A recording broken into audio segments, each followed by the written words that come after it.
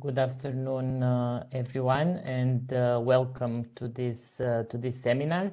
My name is Cosmin Nada, and I'm an educational researcher and consultant. I am based at the University of Porto in Portugal. I know that we have here some colleagues who do not belong to the working group Schools Pathways to School Success. And therefore, I think it is important to briefly explain what we have been doing in the last months. This working group is now engaged in a reflection that started in September last year on targeted support, and more specifically on identifying groups at risk and providing adequate support. This is obviously not an easy topic, since it is challenging to strike a balance between holistic education, where we cater for the needs of all, and targeted support for the more vulnerable learners. During our first meeting in September last year, we started exploring strategies for identifying and addressing the needs of learners, particularly vulnerable to exclusion, and we learned more about the latest EUROCITIES report, Diversity and Inclusion.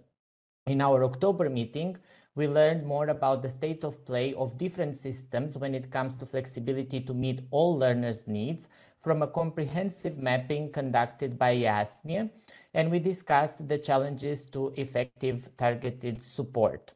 In our January meeting, we progressed towards discussing the roles that different actors, ministries, municipalities, communities, can play in ensuring inclusive processes and how these efforts can be reinforced through collaboration and complementarity. This was especially important in the context of the just released at the time PISA results, showing a continuous trend of decreasing results and the need for action. Very often during our discussions, we were reminded that practical implementation of certain policies and measures is challenging, and that schools cannot and should not bear the responsibility of inclusion and targeted support alone. There is much that can be achieved from close collaboration with other bodies and institutions.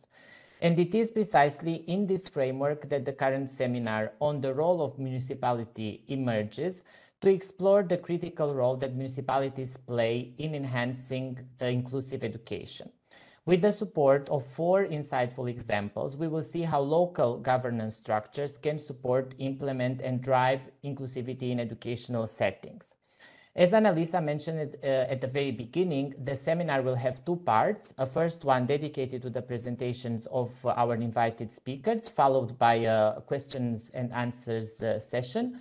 And the second part, which is dedicated to the members of the working group Schools Pathways, where we will have a self-reflection moment to help us progress with the discussions we had so far and reflect upon the insightful input that we will receive today. Of course, our guest speakers are invited to stay for this moment and observe this self-reflection moment and its results and eventually contribute to it, whilst the other colleagues that are not part of the working group schools are free to leave the seminar when we arrive to this second part. Without further ado, I will introduce and give the floor to our first speaker, who is Paolo Ciambellini. And Paolo Ciambellini is a Social Affairs Forum Coordinator and Policy Advisor at EUROCITIES, the leading network of European cities. Prior to his role, Paolo has worked for various key organizations and consultative bodies representing local and regional authorities, including the Committee of the Regions and the Council of European Municipalities and Regions. Paolo, the floor is yours, and you have 10 minutes. Thank you. Thank you. So, can you hear me, first of all? Yes. Yes, perfect. Well, thank you so much, Cosmin, for the extensive introduction. I will, first of all, share my slides. Just give me a second.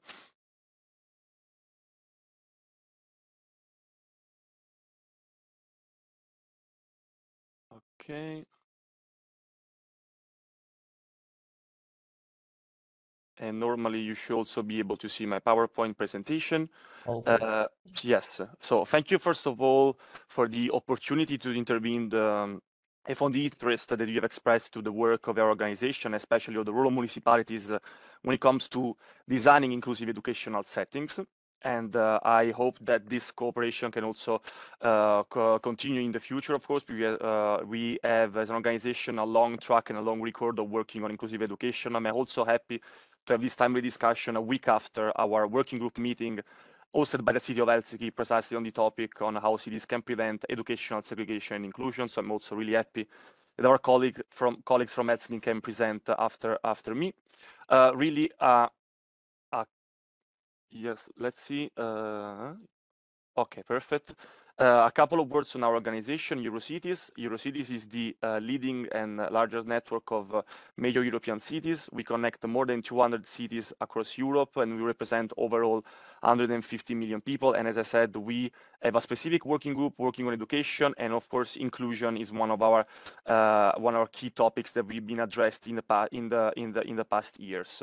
But going further with the presentation, really what I would like to do in these 10 minutes, and I promise to be, of course, on time, is really to focus on which instrument and strategies municipalities have and can deploy to really foster and design inclusive educational settings.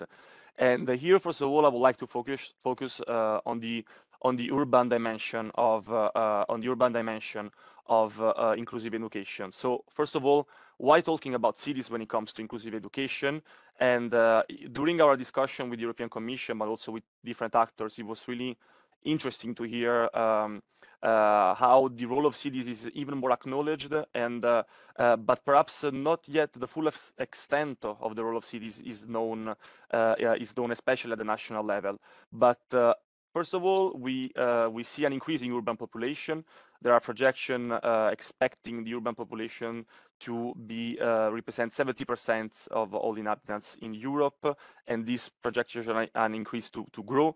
So of course, this already sets a broader picture of a growing demand for essential public services and local services, including education. So and also in urban areas, we see a concentration of the major socio-economic challenges the member states are facing, which are concentrated again in our cities. So what do we mean for educational inclusion or exclusion for cities? Here, again, I would like to stress the spatial dimension of educational inclusion, and how can cities really prevent exclusion from happening, because of course this relates especially to the competencies and to the role that cities have when it comes to, for instance, integrated urban planning, and to the knowledge they have on how prevent the concentration of specific socioeconomic groups to be concentrated in specific areas, and therefore affecting the access to quality education. So again, really the spatial element is something that is particularly important and relevant for when designing inclusive educational settings. And again, the spatial element can also be visible and tangible when it comes to the physical barriers that some students, especially coming from low-income background, from migrant background, when accessing education, which may be, for instance, a distance from the best schools to which are in most cases located in our city centers. So there are physical barriers that students face when accessing education. Considering these overlapping trends, meaning the growing urban population on the one hand, and especially the youth population in cities, and especially in the youth, and particularly in the youth population, we have a lot of vulnerable groups overrepresented, such as, again, people with migrant background, newcomers. It is not surprising to observe, therefore, a greater involvement of cities in education policies, and this is a growing trend in Europe, but also beyond. And of course, as a general consideration, this is a positive trend that we need to support, of course, because transferring autonomy to local authorities when it comes to education policies may really bridge the gaps that in many cases there is between education ministries, for instance, and families, and really foster a co-creation approach when it comes to education policies. Then I would like to show you quickly a figure. Second, because it takes some time to change slide. Okay, perfect. This is a bit outdated, meaning that it's from 2017, but still most of the fundings, it was an OECD publication testing decentralization in education, but they're still extremely relevant and gives a bit of a broad picture of the state of play of decentralization, specifically focusing here on lower secondary education. And 2 points that I wanted to raise by looking at the table. First of all, we can observe, of course, to a varying degree across member states, a high level of school autonomy across several member states. And this is, of course, something positive that should be welcome. But from the information and that we have gathered across the years in EUROCITIES, in our organization, at the same time, a high degree of school autonomy should also be complemented by strong and effective coordination mechanism with municipal authorities. This is because, for one major reason, especially when we talk about inclusive education, because schools in some cases might lack incentives of financial, but also of a reputational nature to address wider inequality issues and intervene concretely to, for instance, admit vulnerable or marginalized groups in schools. So, of course, here the role of municipal authorities to help, but also monitor what schools are doing is also extremely important. And still,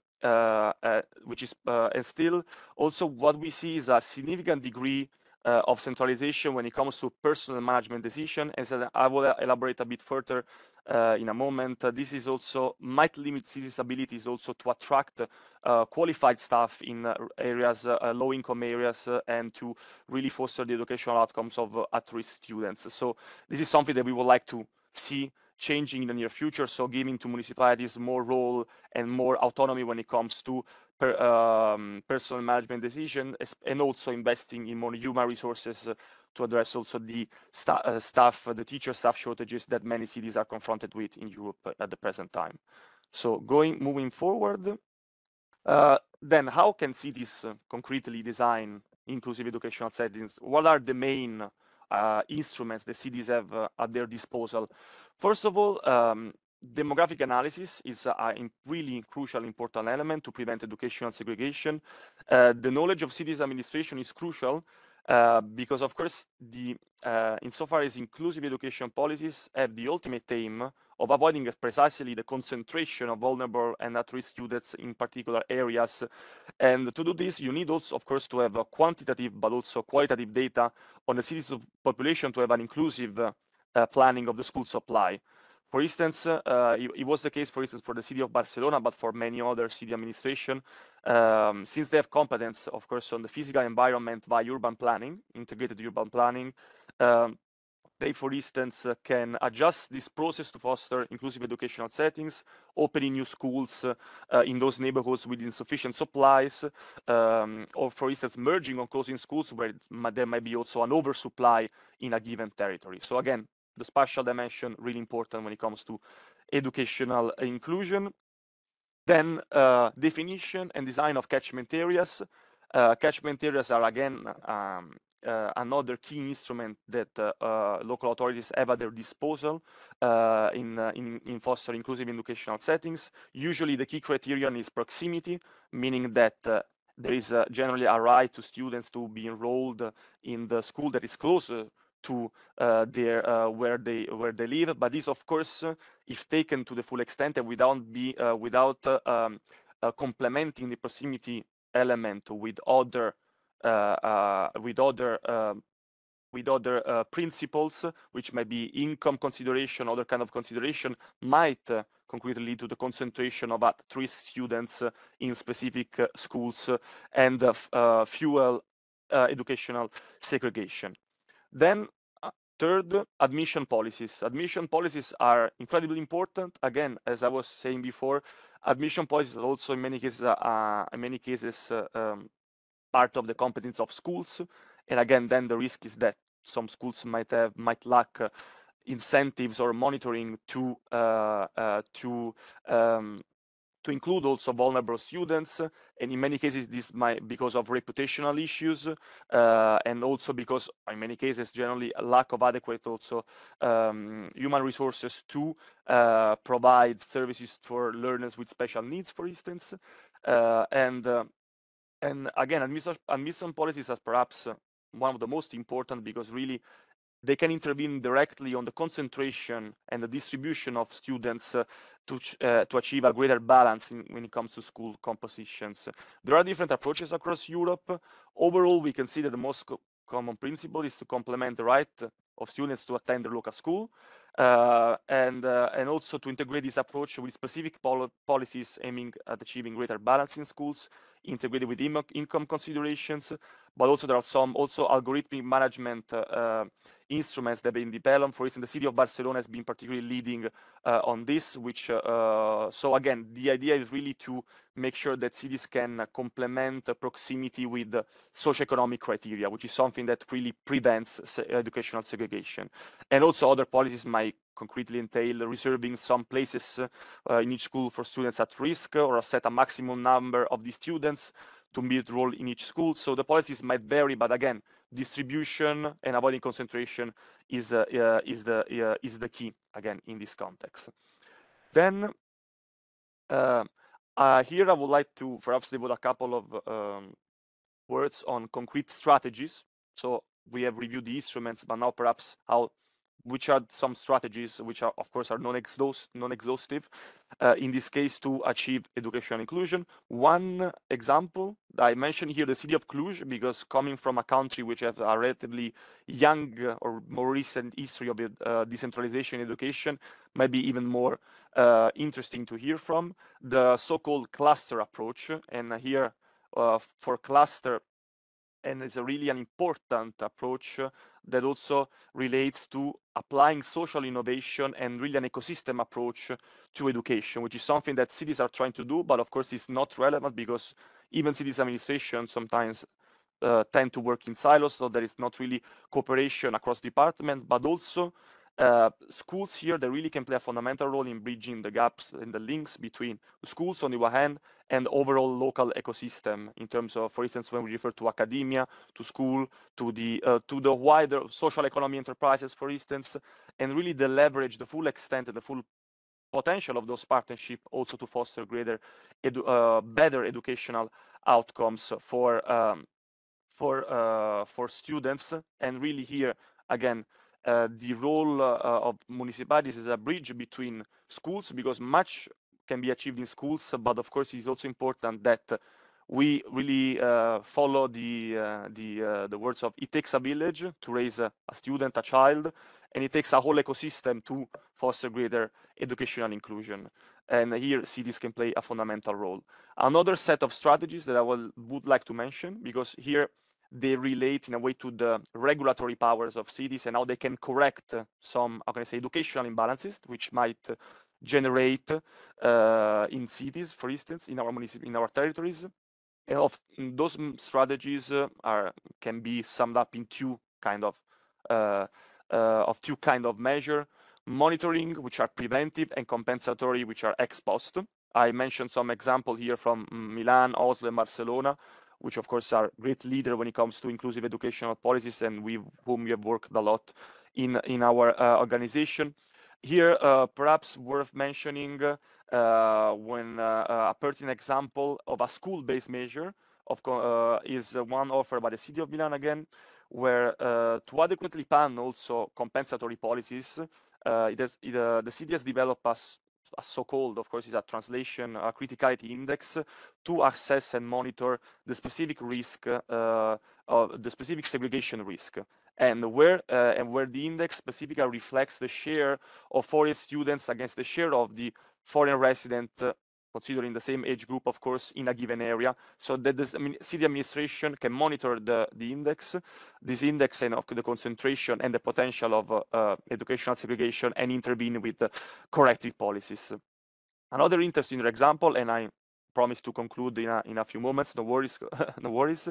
Again, we have the city of Oslo, additional resources, so compensatory ex post measure, which are meant to compensate financially those schools via integrating specific socio-demographic allocation, which are included in the total share of transfer going to school and in a given city.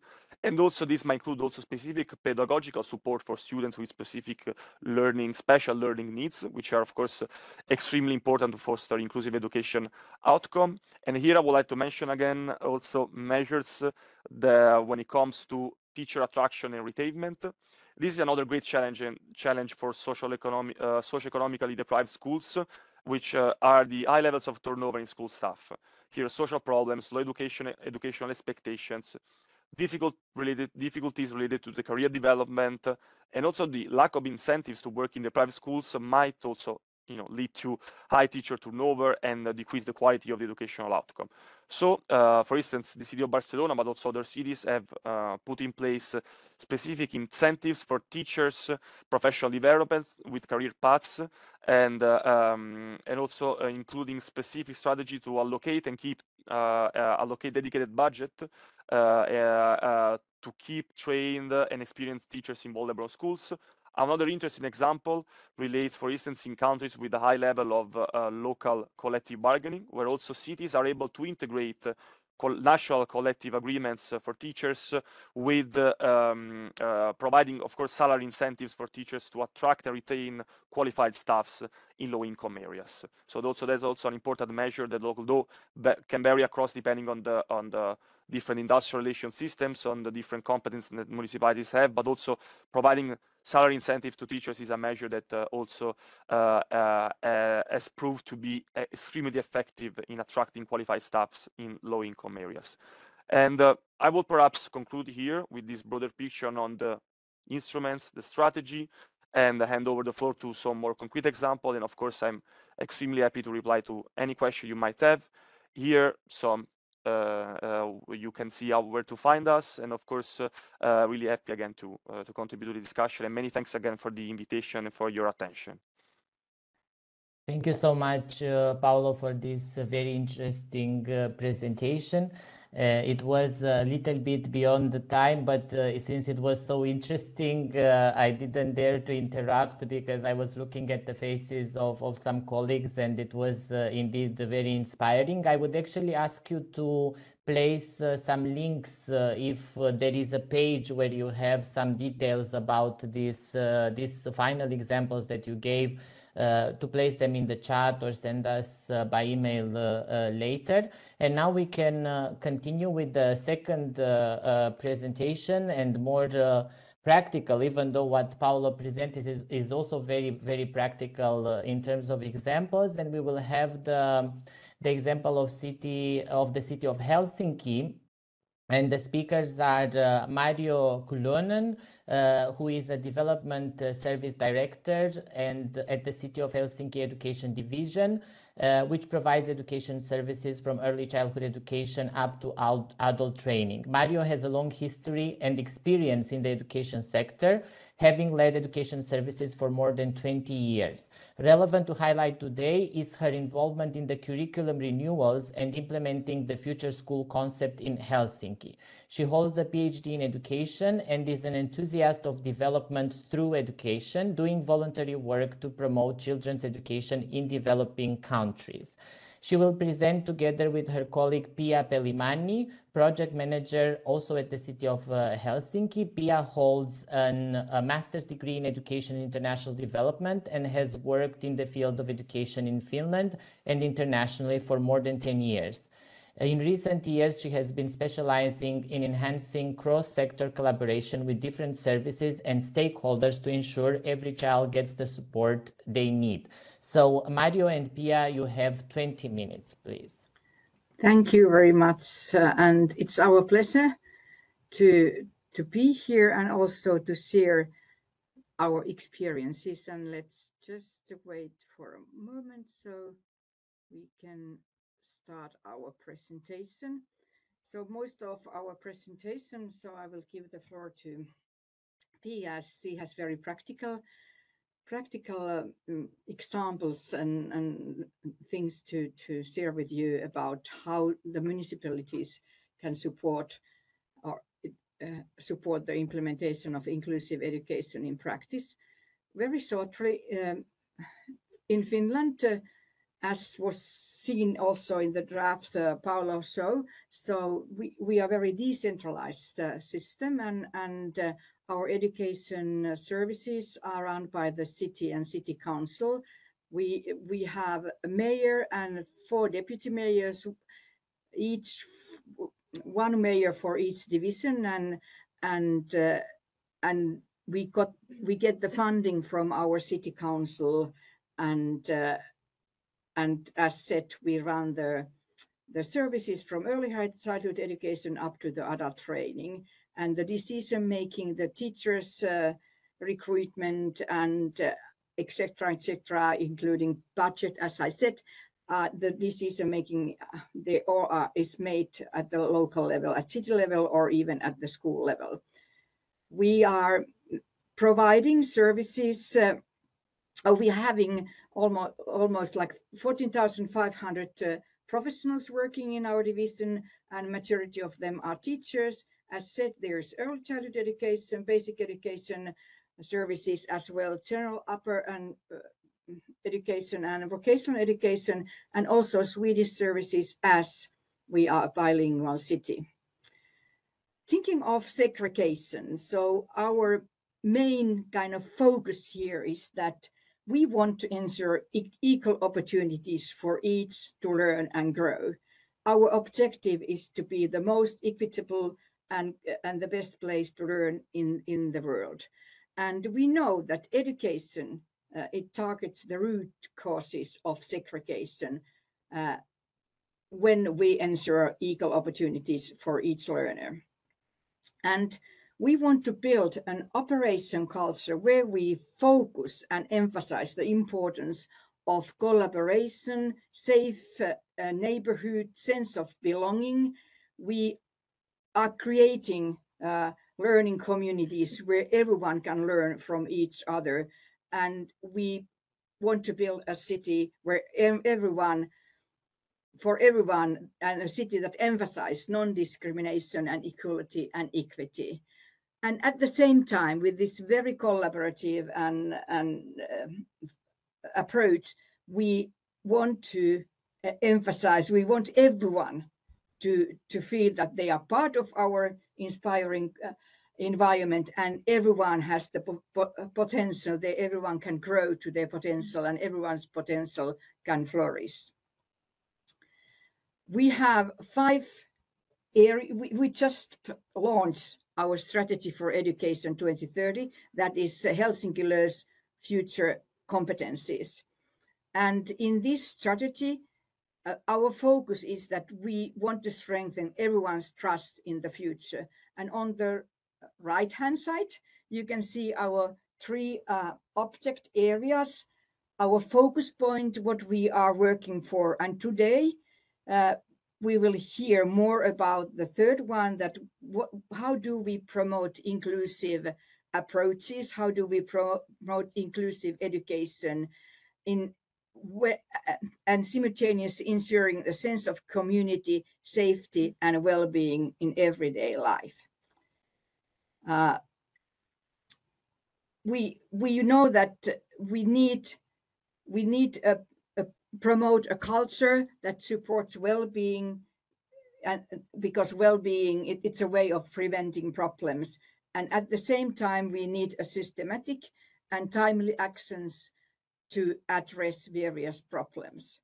And now I will give the floor to Pia, so she can continue and give you a very practical example how to implement all these objectives and principles we have.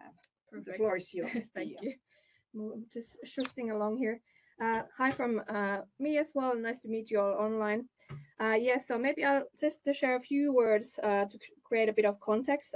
Here you can see kind of our emphasis on the equity and egalitarianism that has been very important in Finland for many decades now. But at the same time, we're also coming to the realization that if we look at our neighborhoods and look at our schools, we can see that there's the gap is widening, and segregation is definitely also a challenge that we are facing here.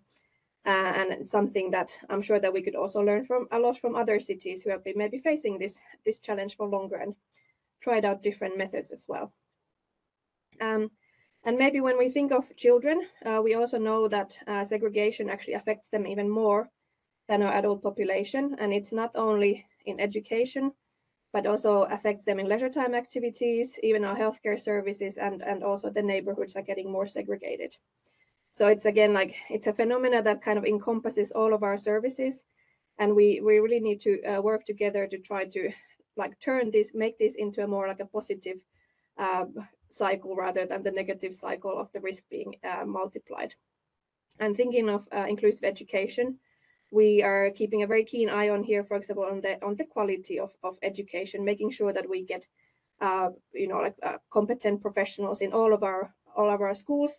And luckily, so far at least, there isn't any sign of personal segregation yet in Finland, but that is something to be very kind of careful about.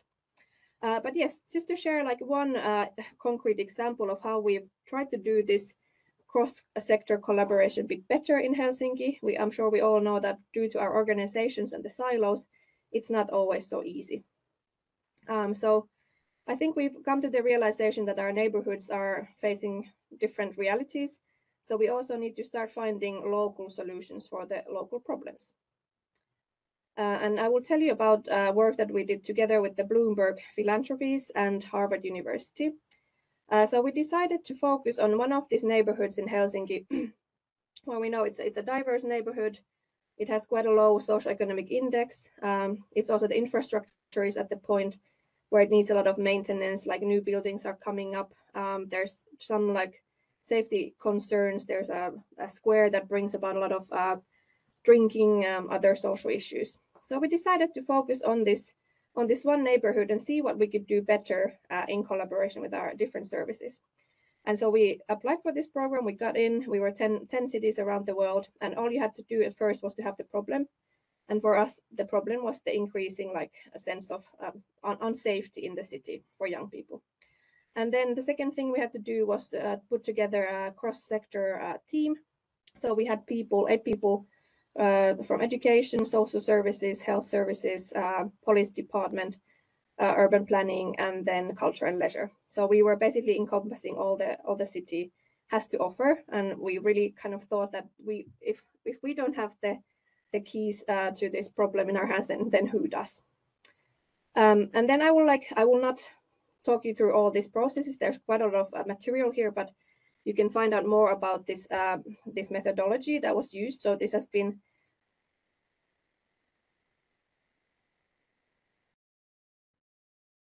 I cannot hear Pia anymore.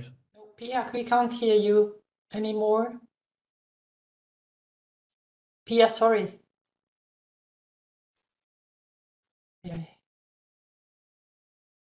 And the whole process really starts from the problem, making sure that we actually understand the problem and understand like all the root causes underneath it. And then moving on, like once we have gotten to the bottom of the problem, it actually somehow becomes a shared problem, and then we can move on to the actions. And I should also mention it was a highly participatory process. Every week we were speaking to like dozens of people, starting from the local kids and families, our obviously key like core staff, police, researchers as well. But then we were really also trying to make sure that we were getting like ownership in the grassroots level, but then maintaining the authority. So we were even reporting all the way to the mayor throughout this process to make sure that things would actually then like carry on, that this wouldn't just be one-off intervention. And so we spent like quite many weeks just focusing on this problem. And I have to say it was quite frustrating at times, because we are obviously like a very organization that's always driving like solutions, and we are expected to always have solutions in our head. But it just really made us focus on the problem for a few weeks. And here you can see, you don't really have to read this, but you can see how we mapped with this fishbone diagram. This is basically encapsulating those weeks of discussions we had with probably over 100 people. So what were all the things that were behind making young people feel unsafe? And you can see there are things like phenomena like bullying, harassment there on the rise. But then we also found a lot of things like relating to our organization, like how maybe our services were not suitable or reaching everyone. And then, so somehow, like there was some magic in this process. Once we had spent enough time identifying the problem and all the root causes, then people on the table, so all of our different services, they started to really see their role also in the solutions. So they were like, maybe school said, hey, maybe we can do these things, and youth work said, okay, we can then focus on these things. And then actually, once we got to the action point, this happened maybe in the space of 3 to 4 months. In this neighborhood, we did about maybe these that you can see, and some more interventions. So there was stuff we did together with the schools, for example, to reach parents more, especially those with migrant backgrounds, having very easy access, meetings with them, dialogues, using the local NGOs to like reach the people we often don't reach. Then we did a lot of cooperation with the police to kind of strengthen also the cooperation with them, thinking of the anti-bullying methods we have. Then also like one big challenge was, for example, like kids weren't like finding the local leisure time activities, so like focusing on that. And then we also just brought in a lot of good examples of, for example, how to tackle the substance abuse, and then thinking of how to make the physical environment more child-friendly, just making quick fixes also in the neighborhood. How are we doing with time? Okay. Yes, so I think maybe just to like summarize, it really like paid off for us to like start with the problem. Like I said, it's somehow maybe we started from quite a siloed place, but then we really started to, when the problem became shared, then we also like were quite quickly able to come up with multiple actions to do and multiple solutions. And that's what, when we talk about systemic issues like safety or segregation or mental health or substance abuse, we all know that, you know, you need multiple actions from different directions to have any impact. And then kind of seeing what we managed to do there, like with the police statistics, we could see that in the neighborhood, actually the number of crimes and antisocial behavior decreased. We definitely in no way think that we have solved the issue, but we know that we have learned a lot like new about the phenomenon and how to work better together. So now we can actually react a lot faster when anything comes up. And it was really important to have everybody at the table from the beginning and make sure that people are heard or already quite early on in the process, so that we don't bring these, you know, ideas from like top to bottom, but they were like early on very involved in the process. And here you can, for example, see a drawing by the local children showing like what they would like to see more in their neighborhood. And these were actually then brought onto our as an information to our urban planning as well.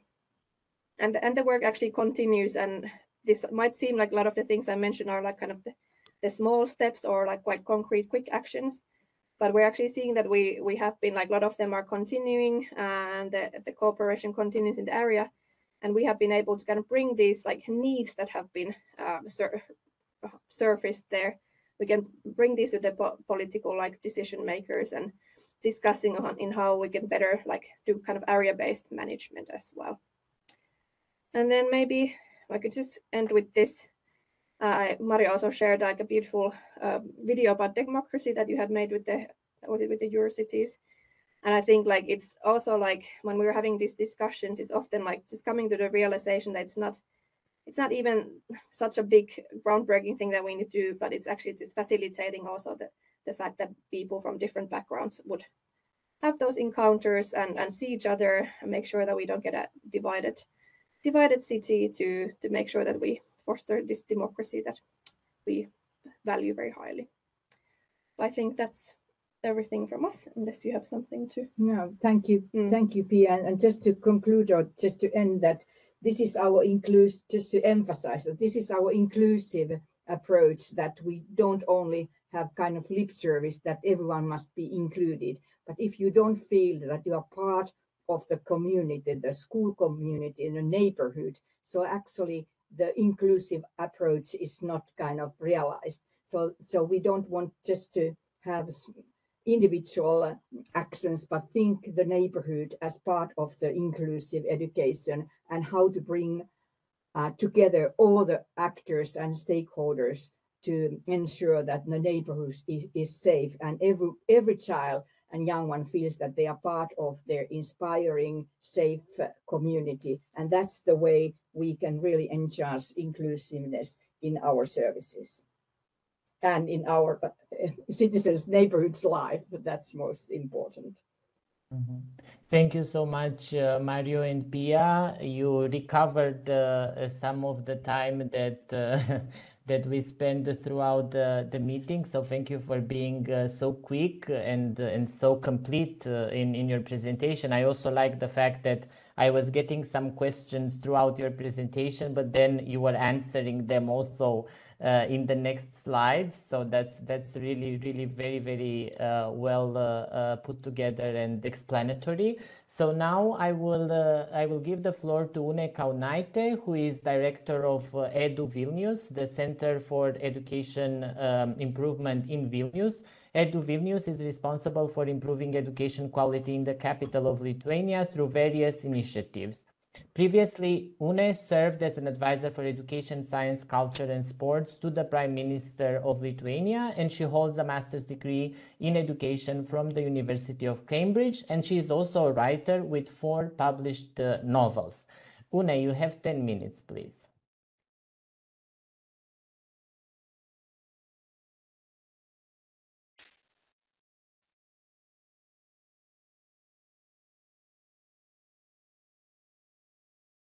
We can see the presentation, but I cannot hear you. Can you hear me now? Yes.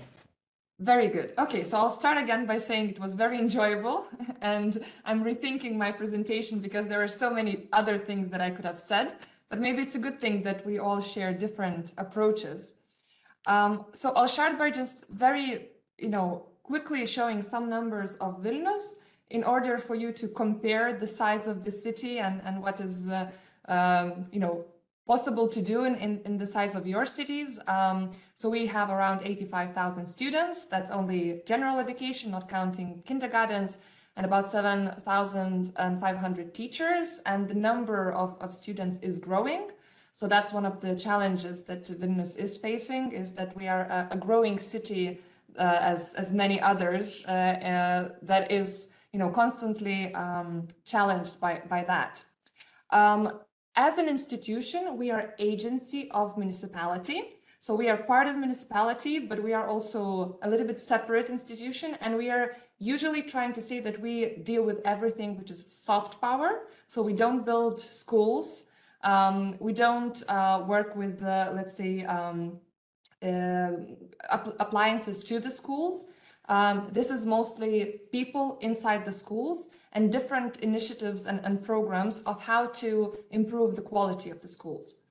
And so because we have 10 minutes, I'll just quickly share some of the pillars, how we let's say, look into our programs. We have about 30 at the moment inside the organization, and share 3 examples that I thought are more of a broad inclusion. And I think there will be some overlaps with what Helsinki was talking about. So our programs, we usually talk about 6 areas. We do something with leadership. So everything with principals, vice principals, their training, and how to help the school leadership to make the best decisions they can do.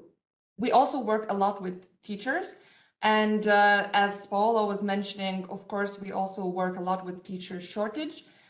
In area of inclusion, we work a lot with attracting new teachers. We fund studies for special education teachers and many other teachers. We work a lot with teacher training. In inclusion area and all others, we work with especially beginner teachers, how to make sure that they stay inside the school. So we have the mentorship program, giving all the needs for the beginning teachers. Then we have programs that are relating to specific subjects. And all of these programs usually involve part of teacher training and something extra new Would it be like Fab Labs or STEM Labs? Or would it be, for example, gaming programs that we have in youth schools, where we have very difficult children who dropped out of other schools, and we try to find engaging programs to get them back to the schools. Then we work with schools in transition, as we say, that is some transformation inside the school.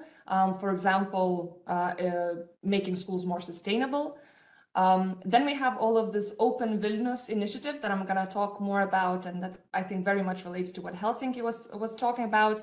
And then also data and analysis.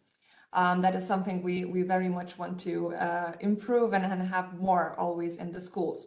And so one of the examples I'm going to use, which is sort of a little bit further away, but it's more of how we can give the tools to the schools. So we developed this education monitoring system for the schools to use that would allow schools to hear more about not achievements and the grades of the students, but the voices of students, teachers, and parents.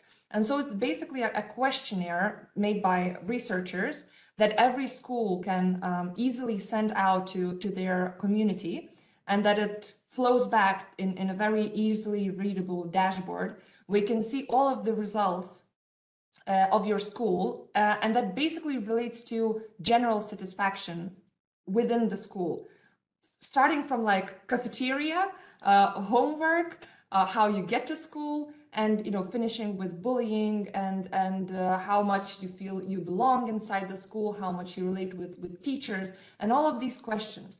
So what we really try to do here is to give tools to the leaders of the school to start seeing where they have to work, where they have to start working in their schools. And there's no ranking, but they do see the averages of, let's say, if you're a gymnasium, you see how other gymnasium schools on the average answer to specific questions. So you can see if there is a specific problem inside your school. And it's not compulsory, even though we probably could do as a municipality something compulsory. This is by choice. So at the moment, 83% of schools have joined the program, and we hope that in a few years' time, we're going to have all of the schools that see the value in using more data inside their schools. A second example relates very much to the belonging that we heard, the word that is very important, I feel, for inclusion. I'm pretty sure many of you have know the participatory budgeting idea, where municipalities are giving money to citizens to decide for specific things inside the city. And some schools are also trying that out, and we're really doing this on the scale in Vilnius. So at the moment, it's the second year in the row that we're very much growing this initiative, and we have already 30% of the schools participating and trying out participatory budgeting. So in the first year, we give extra money to the school, and we also give training and mentorship to make sure that it's really students who decide what to do with that extra money, because of course adults are very keen to first jump in with ideas. So we really want to slowly grow this initiative in all of the areas in Vilnius, and to make sure that students have voices inside the school and feel that they also make choices even with financing. And we hear very, very nice stories of how students love this initiative, and all of the schools so far want to continue. So we gradually decrease part of the money and ask for co-funding from the schools. And some principals just see the ideas of the kids and they're like, I'm going to fund all of them because we're very happy with what they're suggesting to the schools. And the final, again, Bloomberg's name, I feel it's a theme here. But the final example that I could speak for an hour just separately is our idea of Vilnius as a school, that we won Global Mayor's Challenge of Bloomberg Philanthropies in 2021. And the idea is basically of learning inside the city. And it's not a new idea at all. I think everywhere around the world, we are talking about schools without borders, but we're really trying to push this as far as we can. So at the moment, we are talking about 10% of the time learning outside of the school borders. We're going to see how far we can go with this. And we really try to give tools to the schools so that it will be easy and that it would be, first of all, related to the curriculum, and that they would see that it's going outside and learning outside rather than just some fun activity that sometimes it's seen as. So what we're trying to do, we developed a platform that would be a very easy to use thing. I think I'll just jump straight over how it looks like at the moment.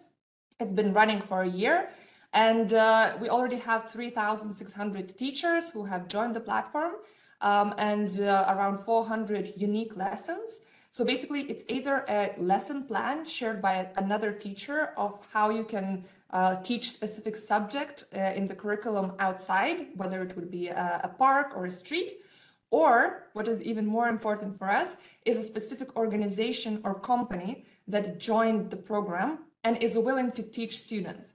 And what we did on the platform, we made it very, very easy for the teachers to book a place. So basically any institution or organization that developed a lesson, we then make sure that the lesson is up to the curriculum and relates to what's happening here. And then they just put the slots and the teacher presses 2 buttons and can reserve a spot and come with the students.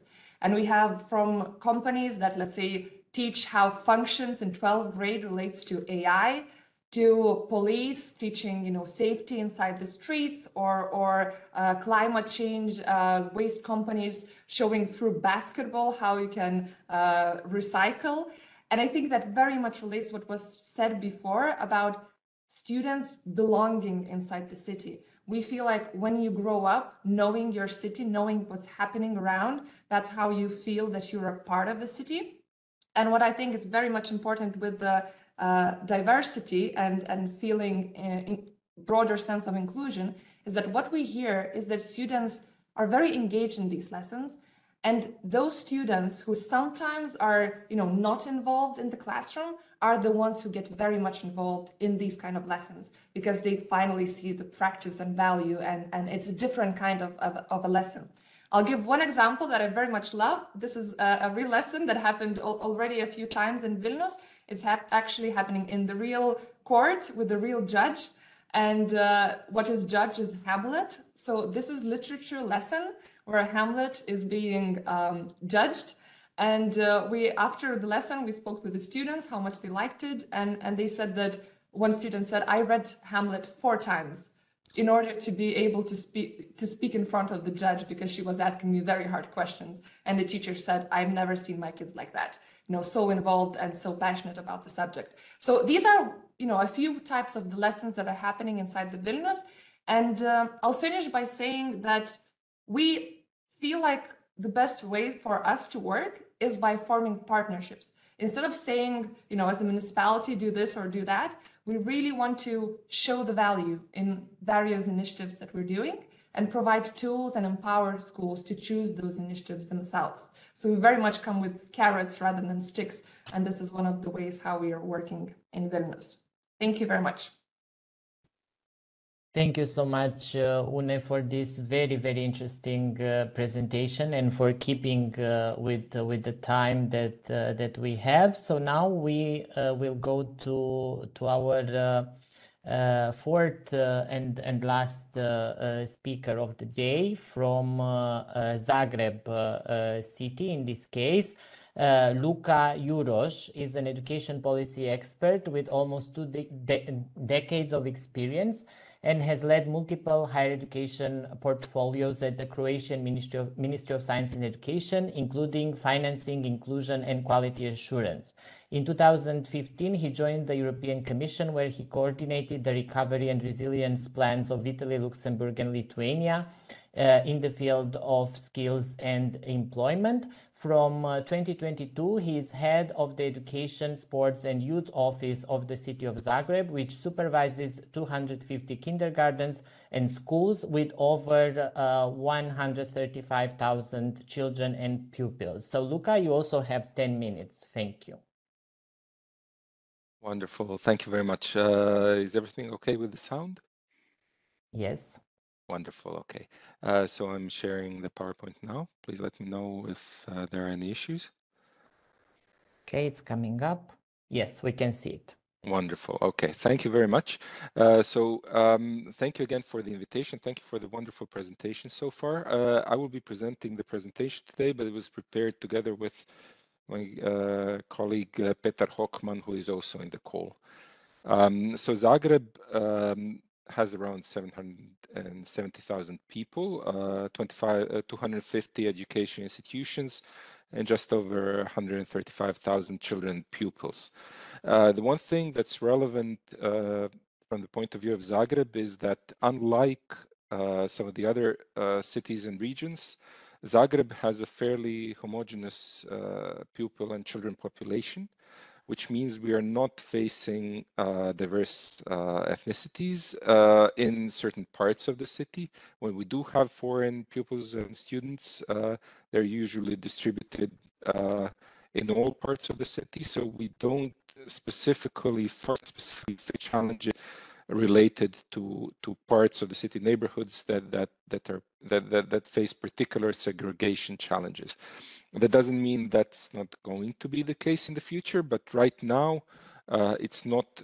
This is a feature, well, perhaps also an advantage for the city office, for the municipal administration, that we don't face these kind of challenges just yet. As a city, we are both a city and a region. We are about 20% of the entire population of Croatia. And we are the founder of all the kindergartens and schools in the city. However, we only have full responsibility for the kindergartens. That means that we employ 6,500 staff. We're in charge of their salaries. We set their salaries. We are in charge of all the investments and so on.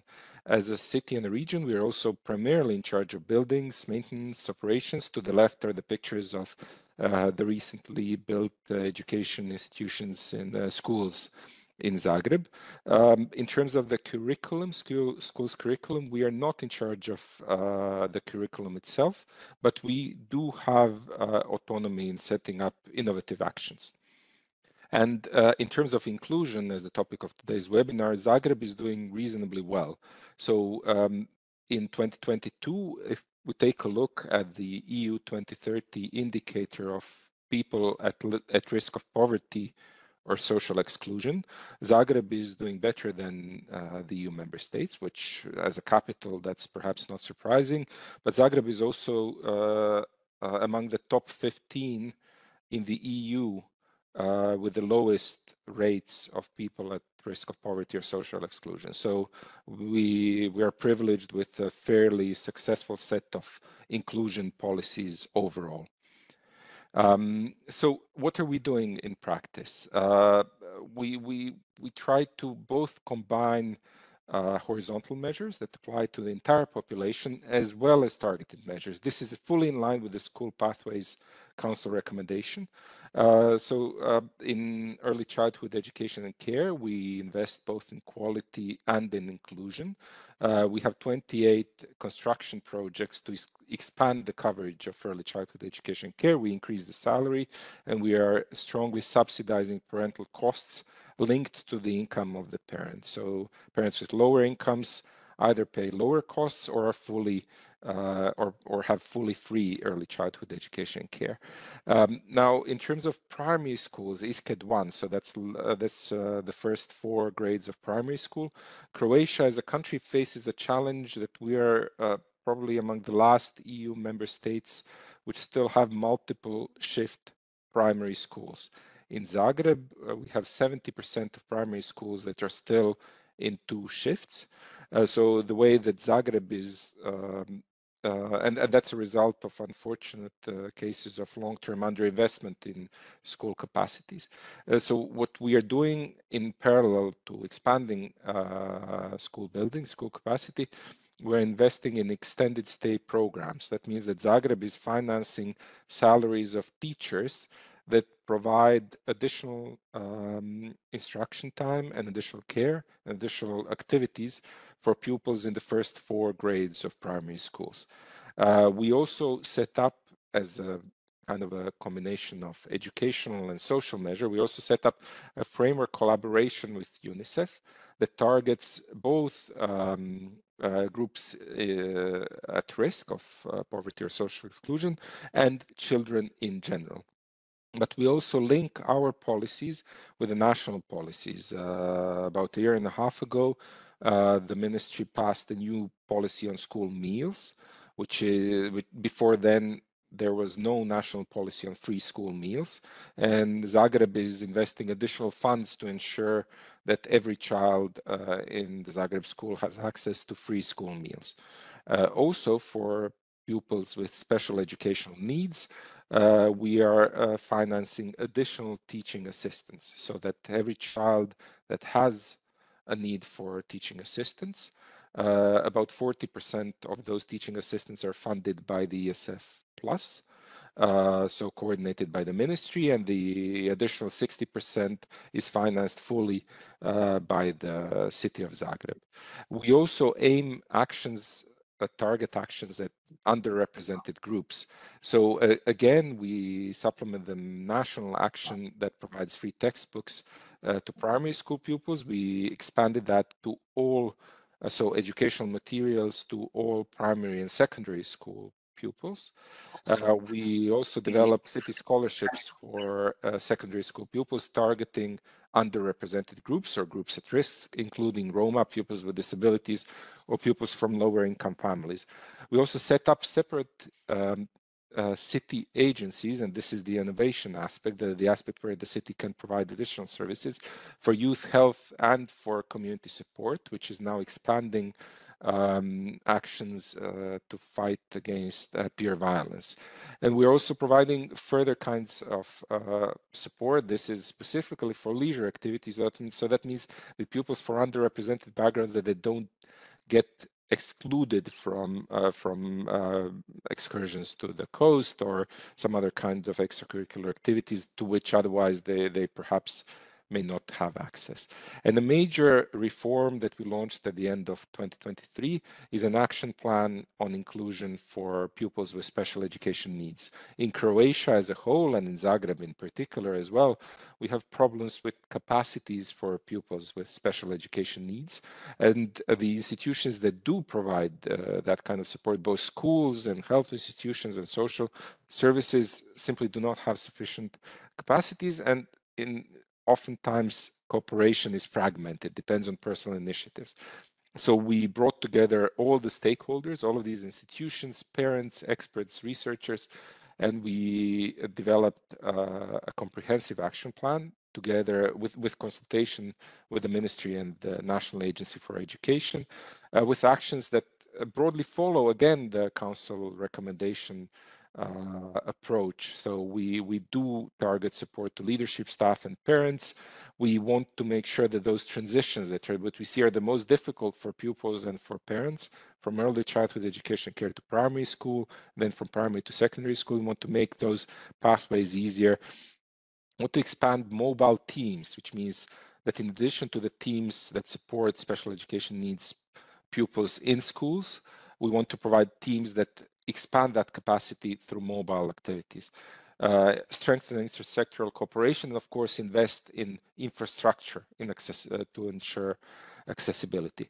And just in terms of the point of view of this working group and the takeaways that you may want to go home with, the challenge that we see is that the capacities at school level are oftentimes insufficient.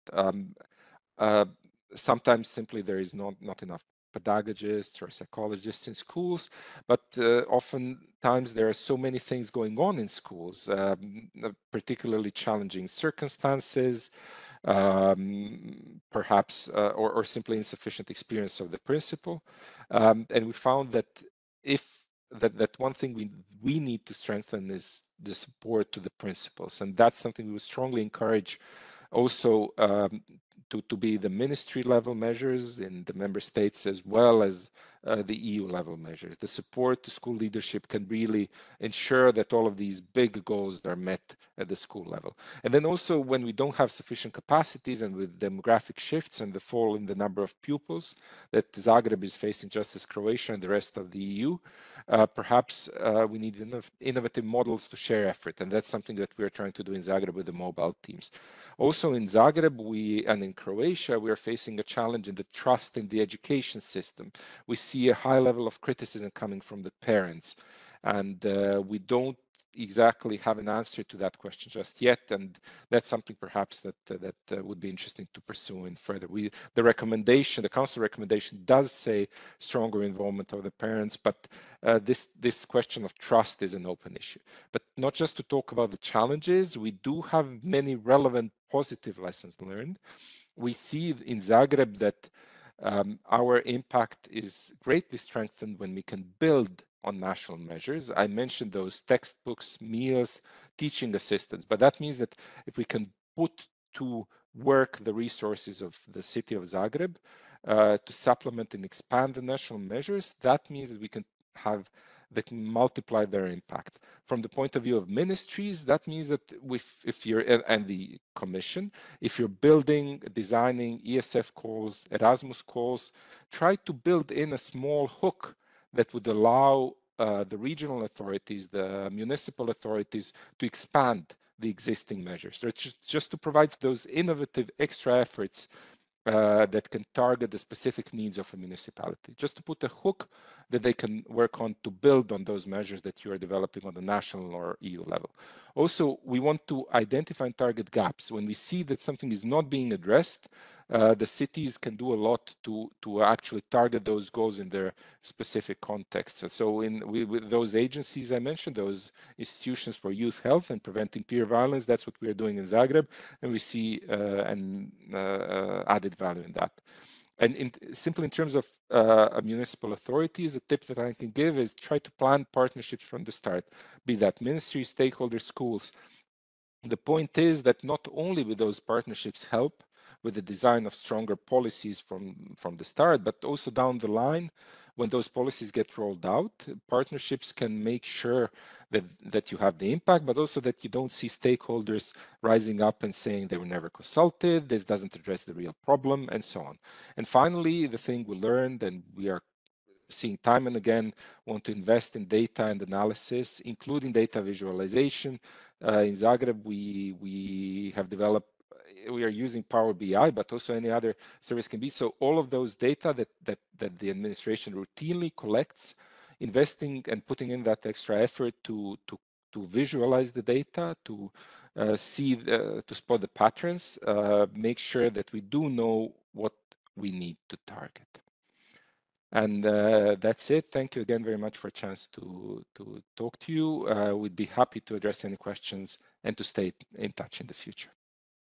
Thank you so much, Luka, for this very interesting presentation as well. And I actually at the stage that after these 4 presentations, I really feel that I need to congratulate all the speakers for crafting so well their presentations and highlighting exactly what were the objectives of this seminar. And we had meetings with some of you before, and with others we articulated in writing, and I'm very happy to see that we were able to understand each other, and you really delivered exactly what we needed and even beyond. And now let's take a few moments for questions, taking advantage of the fact that speakers are here with us. And I saw that there were a few comments in the chat that all of you were able to read from Borboli, some additional insights into these issues being presented, and then a conversation from Lilia regarding this International Educating Cities movement or program, and I saw that Mario already replied to it, but perhaps Lilia, you want to take 1 minute or a few seconds to explain a little bit more about this movement and how does it relate with today's seminar? And congratulations to all of the speakers for the interesting, relevant, and clear presentations. Well, my question was in fact due to the fact that in Portugal we, as I wrote in the chat, have 94 cities that joined the movement of the educating cities. And as a whole, what is aimed with that movement is that all the pupils and students of those cities have access to an education that somehow makes from them or trains them to be inclusive citizens as well. So active and inclusive citizens in those societies and in those communities, let's say, or municipalities, because usually are the municipalities that apply to this, I'm sorry, to this movement. That's why I was, just asking, because I was related with a municipality that in fact is one of those that joined the movement. And when I heard our colleagues introducing their projects and then what they've been doing in their cities, it reminded me that it had several points in common. That's why. But I have just one question, not exactly one question, but something that it's not the first time that I ask, for those of you who know me from the working group. But when you talk about special needs students, usually the idea is that that we're referring to the ones that somehow have less, have some problems that either because they have some problems with mobility or cognitive problems or any kind of problems, but no one refers or has referred to gifted students. Would any of your movements, projects, have in mind what to do with what approach to use with gifted students, because they are also part of the system, and sometimes they become also a problem, let's say. I mean, they have to be addressed also, and inclusion is exactly that. You have to give the same opportunities to anyone so that they can achieve the most they can. It's just that. Thank you very much. I always have a question, sorry. Thank you so much, Lilia. And I see Mario already has a reaction to your questions. Mario, go ahead, please. Thank you very much, Lilian. And I think that was a brilliant question. And actually, if if you can remember, go back to this, what I said, that when we were talking or working on that topic of future education 2030. So one of our kind of focus point in our operational culture is that we need to operate in a way that it enables everyone's potential to flourish and grow. And that's exactly an inclusive approach that not only Finland, we have been very good in supporting those that have problems or challenges in learning, but we have not been that good in promoting the talents. But that's something that we really want to address. And there's not time to go in more detail, but I think that could be something to share also within this network, that what are the tools that you can do without kind of threatening the equality and equity, our objectives on that. So very much agreed what you said about this this challenge and how to address it, keeping in mind that we need to have everyone included in terms of building better and sustainable future and successful future, not only for ourselves, but for our societies and the whole planet. Thank you so much, Mario. I think that's a very good thread even for our working group to follow up on, because these different groups and particularly the group of gifted students keeps coming back to us. And indeed, we would benefit for exploring more and getting to know more practices and measures in this area. I see there are no other hands raised at the moment. We can still take a few minutes in case other colleagues have questions. I invite you to raise your hands, or if you do not find the option to voice your interest in asking a question, or if you feel more comfortable to put it in the chat.